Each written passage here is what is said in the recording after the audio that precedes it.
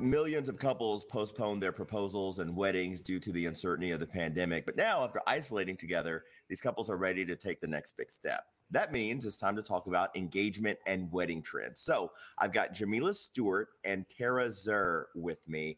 Jamila is a writer who covers emerging trends in fashion and beauty.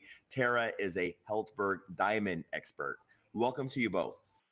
Thanks for having us. Thank you. Jamila, how has COVID changed the way people are getting engaged? Well, online shopping is more of a factor now than it's ever been. We're seeing that couples are turning to online to do virtual try-ons or even do customizations online. Many jewelry companies at this point have created ways to do so. And it actually allows both parties to be more involved in the engagement ring shopping. Women have a lot more say in the ring shopping at this point. We're also seeing that maybe they're sizing down on the proposal ceremony and then celebrating with friends afterward.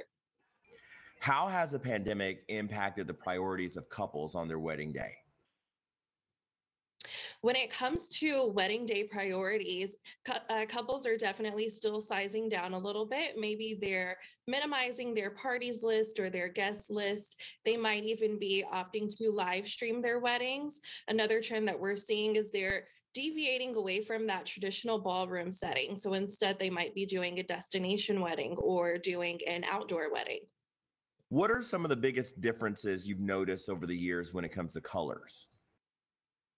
Well, when it comes to wedding dresses right now, there's definitely a huge uptick in color.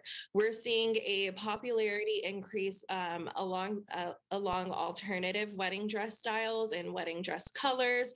But at the same time, we're still seeing those different variations of more traditional tones. So you will still see some whites, but also maybe ivory and tan as well. On the flip side, couples are definitely incorporating more color into the overall wedding. So maybe the party's looks or their decor or their accessories. Tara, you're a diamond expert. Has COVID had any impact on styles and budget?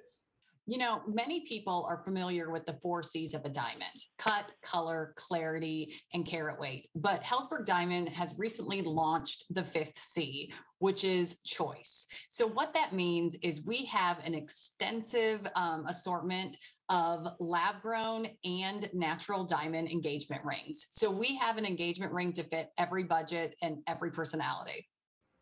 What are lab grown diamonds? Lab grown diamonds are real diamonds. They are the same optical and chemical properties of a natural diamond. The only difference between the two, natural diamonds, is really their origin. So natural diamonds come from the earth, and lab-grown diamonds come from a natural diamond seed that is then grown in a laboratory. But really, even experts can't tell the difference.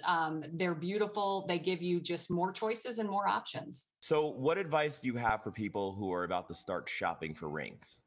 This is such a fun time to be in the market for an engagement ring because there are so many choices out there. So I encourage you to go online to helzberg.com to start pre-shopping, see what you gravitate towards, and then go into one of our local stores and have fun. Try on different shapes, different sizes.